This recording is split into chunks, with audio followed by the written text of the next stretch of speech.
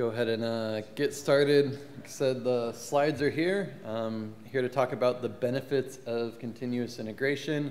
My name's Andrew Taylor, A Taylor ME on GitHub and Twitter. So links to the slides are on Twitter. If you want to grab them there, it's a lot easier than trying to type in this crazy Google shortener URL, which are apparently going away now. So Andrew at pantheon.io. I'm going to try and leave some time for questions at the end, but if not, shoot me an email or come find me at the booth later on. So I want to start with just this high level sort of what is continuous integration and maybe talk about some misconceptions and some things. So continuous integration to me is really just thinking about what pieces of your workflow can you automate? Can you take from doing manually and bundle those into a lot of CI services live on the cloud. You know, they can run with every pull request or run once an hour or whatever you want to set that up. But I like to take CI and not in that very narrow view where like I'm just going to install composer dependencies on every code push. While you can certainly do that, we want to expand it and think about all of the things in our workflow that we can automate. So it's really about what sort of value are you going to get out of continuous integration? So why would you want to do this? And it's really taking a step back and looking at CI as a state of mind. So going in and thinking about certain problems in different ways and taking a different perspective about what sorts of things are we doing now that we can automate. And it doesn't have to be an immediate process. This could be things where you are manually going in and clicking buttons and doing things on a command line, or sorry, doing things in a dashboard in a UI that now you're doing in the command line. That could be the first step towards this path down continuous integration. It's not taking this plunge into full automation immediately. There's lots of small steps along the way. So we just had a great talk on looking at code sniffing and these sorts of static analysis things. So here's PHP Code Sniffer. We kind of saw the live demo in the talk before. Is going to check your code for errors and then show you sort of what's wrong. But if we zoom in at the bottom here, it says that this complementary tool to the Code Sniffer, Code Beautifier, can fix these two marked things automatically. Okay, so normally if we're using something like this, we'll go in, we could run this tool locally, we get these notifications, and before we push to GitHub or wherever, then we're gonna go in and say, I need to fix these 5 things that are listed here. I need to go fix these errors. I can run the beautifier and it will fix 2 of them automatically, but I need to clean up the other 3. Well, what if instead of having to have a developer run this tool and check every commit, we're busy, we're doing things. Instead of making your team do this every time, we can offload that. And that's where continuous integration comes into play. So it's automating this process, maybe moving it to the cloud. So when you make that commit on GitHub, then we now have a script that's going to run these checks, and we can mark the pull request and say, thumbs up, thumbs down, if this has these errors or not.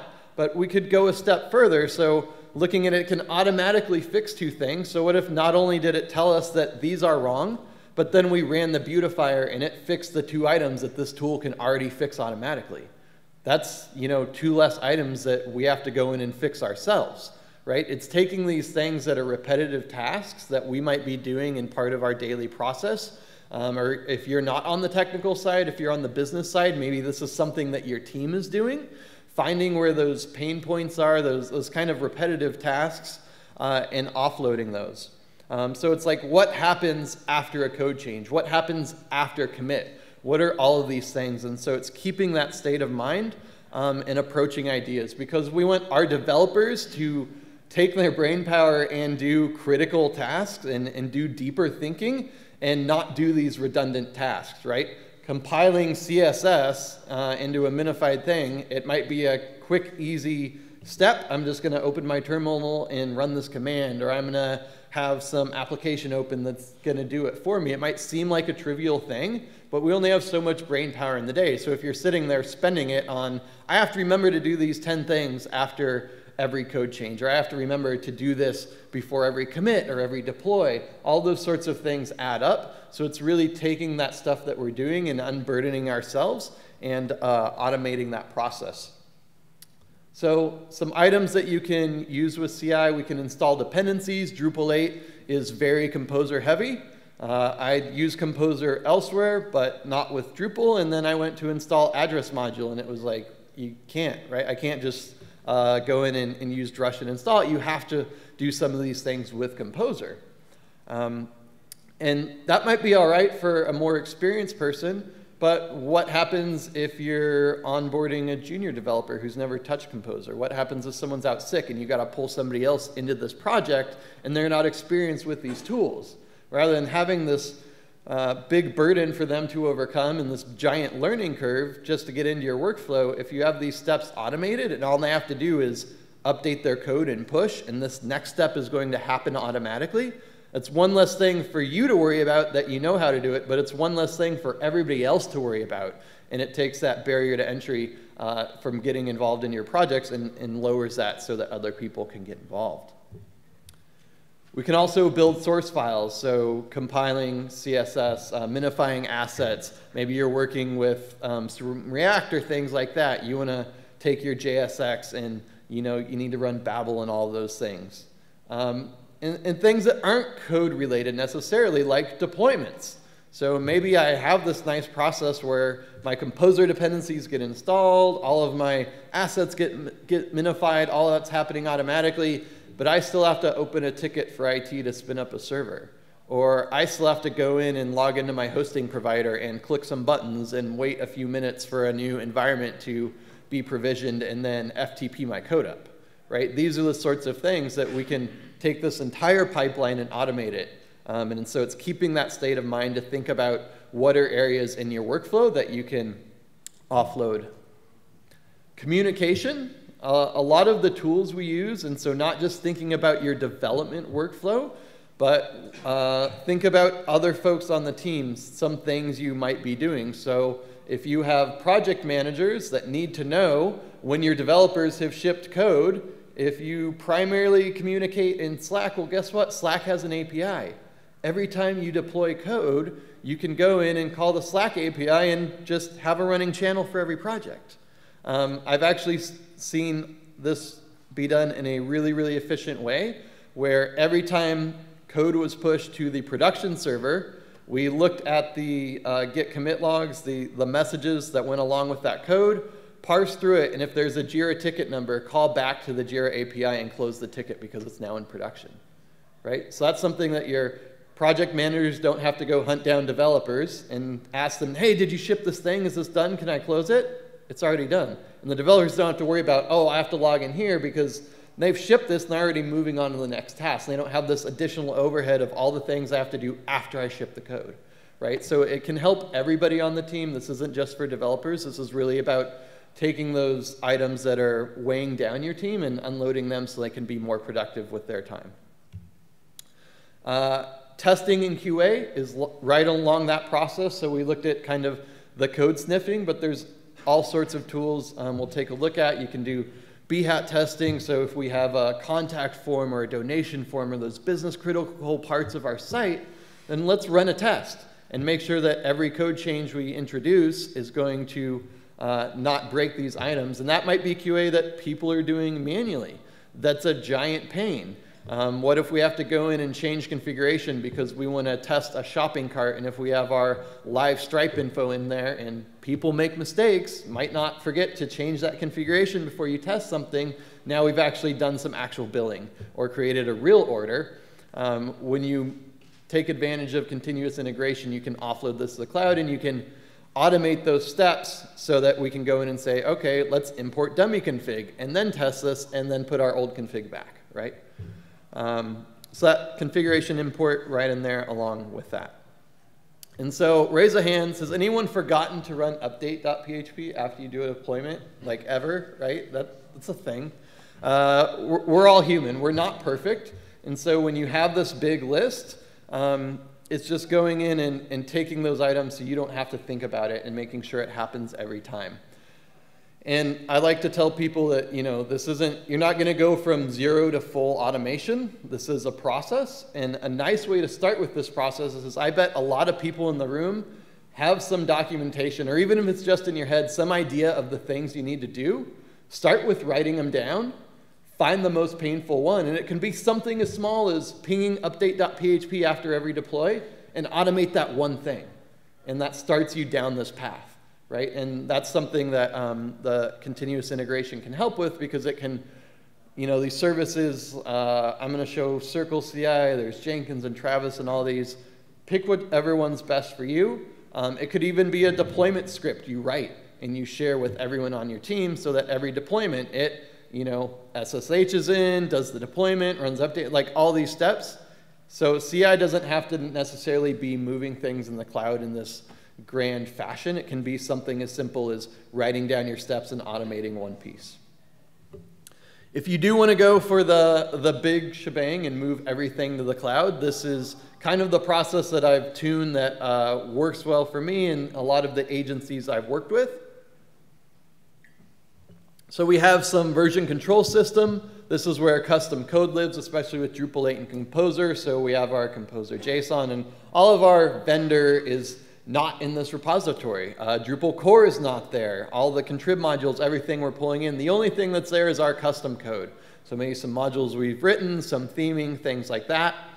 Every time you make a code change, then our continuous integration server chimes in. It downloads all the dependencies, it compiles CSS, turns that into production code, and then spins up an environment and ships that code. And once it's deployed out, then it can go in. The CI server can pick back up and it can run some of this testing, right? We can go in and make sure, even before our staging environments spun up, we could have run this code testing and stop the process that far if our code tests don't pass. We could do the automated testing. We talked about like testing contact forms or donation forms or whatever. Reporting and analytics, so this was like going back in and notifying Slack or Jira of what's going on, so kind of taking your entire workflow and offloading it. And so that's kind of what a complete picture looks like, but there's lots of little steps along the way.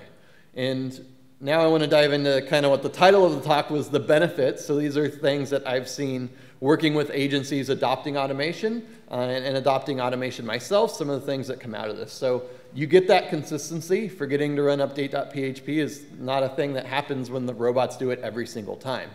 We get that nice consistency. So here's just an example of a Circle CI configuration file. Like I said, there's tons of other tools out there, but basically you just list out, like, I have a script to do, building the site or deploying or testing or whatever. You just list the order. You can list dependencies. So I can say, in order to test my contact form, the code needs to be deployed, right? That's the first step. That's a requirement.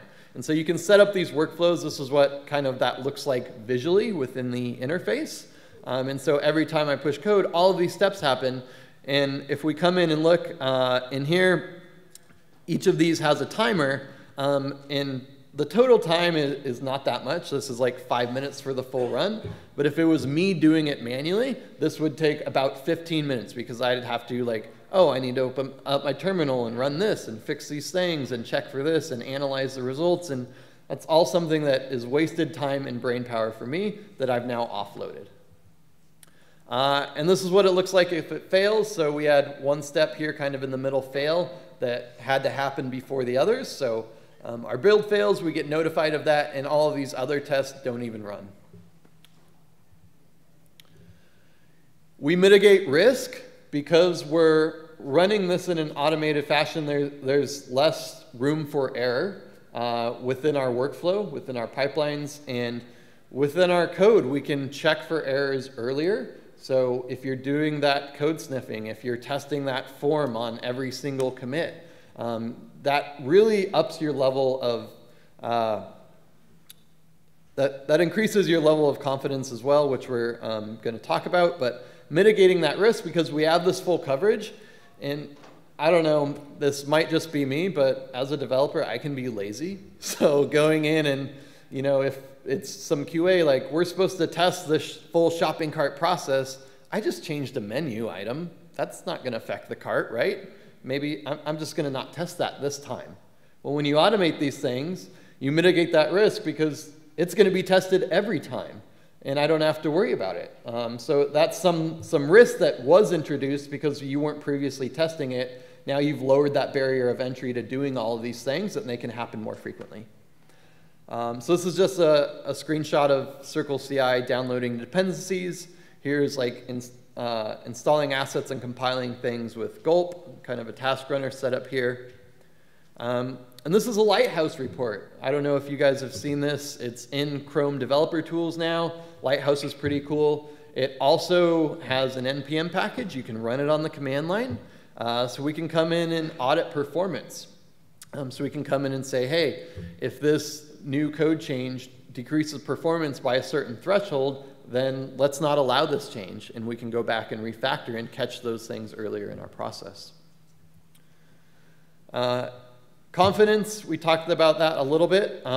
If we come in and look and I see here a test has failed, why am I talking about this with confidence? Well, it's still automated testing and adopting this continuous integration ups my confidence that I'm not shipping bugs because we have test coverage and it's running every single time. I'm confident that I'm going to catch things, and when all the lights are green, then I'm confident that I'm shipping quality code, that I'm not introducing a bug. Members of my team are confident. The project managers can go in and they're confident that when they tell a client something is done, it's actually done and it's not broken and they're not going to get a phone call later on. And this can show up right in GitHub or Bitbucket or wherever you're working. We can have all of these green checkboxes. And especially if you're transparent with your clients, if they're coming in and they're watching a repository, seeing what you're doing, maybe you're introducing this pull request on something they own, and you've set up this sort of testing, and all the lights are green, it's going to give them confidence that you're doing quality work. It's, coming in and saying like, oh, trust us, our code is good. They can actually go in and look at the tests and know that the code is good.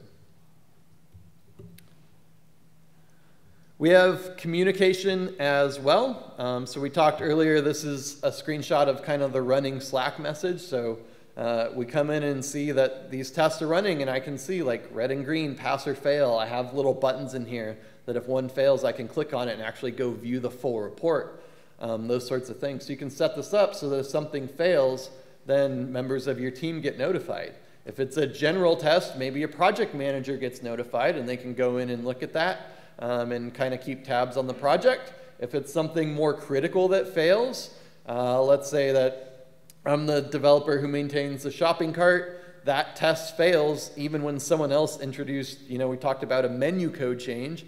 Some test with the shopping cart fails, it could message me because I own that component, right? So you can go in and keep these lines of communication really open and clear.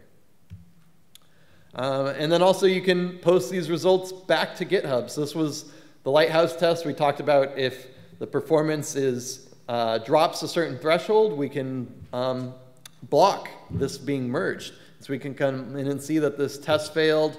The performance score was 37, and I expected a score of 81 because our previous score was 86, and I have a level of tolerance of 5. You can configure all of these things, but we can go and say, whoa, maybe all of the other tests passed, the forms still work, the code looks okay, but our performance tanked.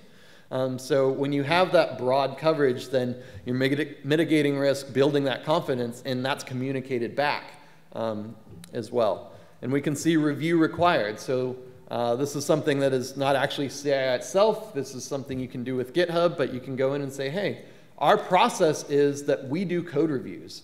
And maybe currently that's something you're just saying out loud. Well, maybe, like I said, someone new comes on, or you bring in a contractor to help with a project and they don't know your processes. Even if it's written in some wiki somewhere, maybe they still don't know that you do code reviews because nobody told them. But if GitHub gets angry and says, no, this test failed or this code needs reviewed, you're enforcing your process and you're keeping that consistency and that communication, so you don't have to remember that every time you onboard someone, oh, you have to do all of these things, and we do code review. It's baked into the system. They know you do code reviews because it's right there in front of And reduced overhead. You know, we've talked about all these things take time from different people on your team. So here is just an example where we have a new pull request open. We've changed some things on the README, but we actually spun up a new development environment automatically with continuous integration. Just have a script that goes in, uses some command line tools, spins up a new environment, and then call the GitHub API and post that link back. So now I don't have to go in, whoever made this change doesn't have to go in and worry about provisioning an environment. Someone else who wants to go review this change doesn't have to worry about provisioning it if the first person didn't. Maybe they don't even know how to do that. They can just come in and click on the link. They don't have to request it and wait for a response, right? So you're taking this burden off of the person who's making the change. You're taking the burden off of the person reviewing the change, and just really improving the efficiencies in your process.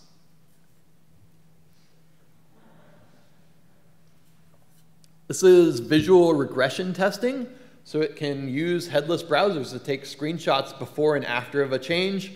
We see here on the left, we kind of are missing this button. Now we have this login with Google social button, and then the image on the right is the difference. Because the button like moved everything a few pixels, the entire thing failed. But this is a type of thing that you can automatically generate these reports, attach them to your pull requests, and I don't know about you, but when I go in and make a change, that's kind of the default QA, right? Is go look at the homepage, go click around some stuff. Well, what happens when you have 10 templates and you want to view 3 viewports? That's 30 things I have to review.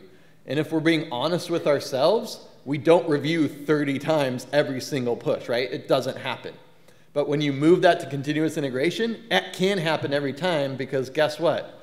The robots are really good at spinning up a headless browser, and they can do it in parallel, spin up like 10 of them, and go review these things. And then it is reasonable. It's not reasonable to ask someone to review 30 for every single change. It is reasonable to ask somebody to, hey, look at the report and make sure that, yes, I introduced this button change. This is what I expected to change. But what if the report came back and said, this other template that this button's on the homepage, some other template is broken now? And it caught that? Like, reviewing the report is a reasonable ask. Much more reasonable than go check every template to make sure your homepage change didn't break things, right? And so this is extending that. We've actually used visual regression, some of this automated testing, to automate security updates. I know there's a pretty big one that happened recently. Won't go into details there, but essentially, this is a pretty extreme example of the power of continuous integration, some of the things you can do. So spinning up a new environment, pulling down the database and files from live, applying a new security update, running this visual testing, because security updates shouldn't affect the way your site looks, right? It's probably one like SQL input line somewhere that's not going to affect the way your homepage looks.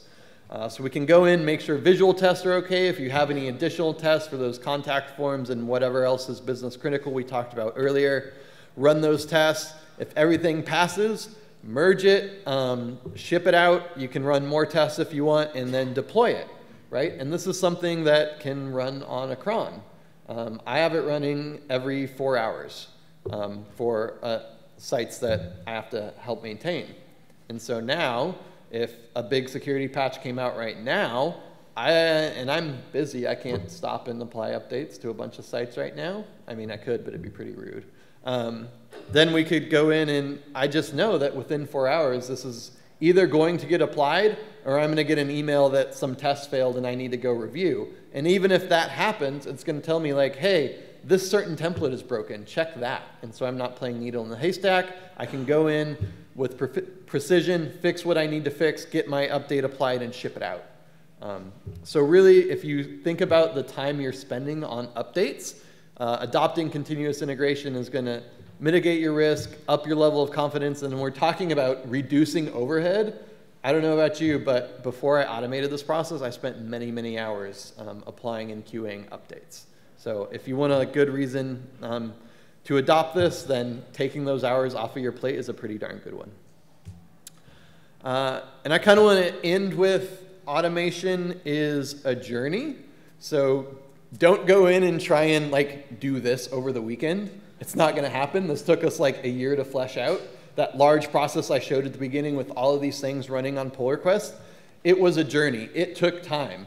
So we came in and said, all right, on every pull request, we're going to just run some code sniffing. Now we're just going to install dependencies. Okay, wait, we're shipping code and the client's complaining that the site's slower. Let's add a lighthouse test for performance. So you build these things over time. So it really is a journey. And so think of it that way. Final thoughts, I have some links on here at the end of the slide. I actually did a full talk at DrupalCon previously about the automated updates if you want to dive into that. Some other great DevOps tracks. So if I've sold you on adopting CI, go check out some of these other ones and really get into the details. And then I don't, unfortunately, think we have time for questions. We're kind of out of time, but I'll hang around out in the hall or up at the Pantheon booth. Come find me or hit me up, @taylorme, and I'm happy to chat some more. Thank you.